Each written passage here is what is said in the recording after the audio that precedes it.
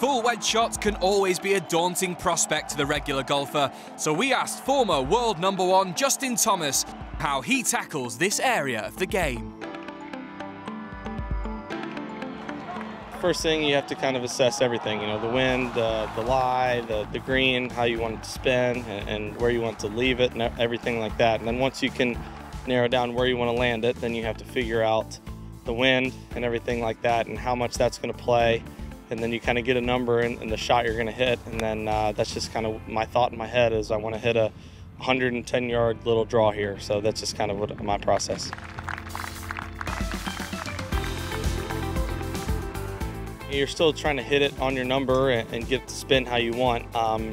It's like anything, you know, just the difference in yardage is the difference in height, trajectory, spin, swing, whatever it is. But at the end of the day, you're still just trying to hit that number.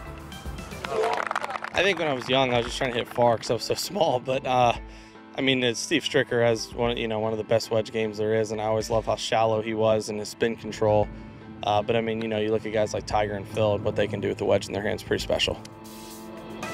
Awkward pitch shots can be the undoing of many amateur golfers, and Thomas highlights a mistake he sees many players make.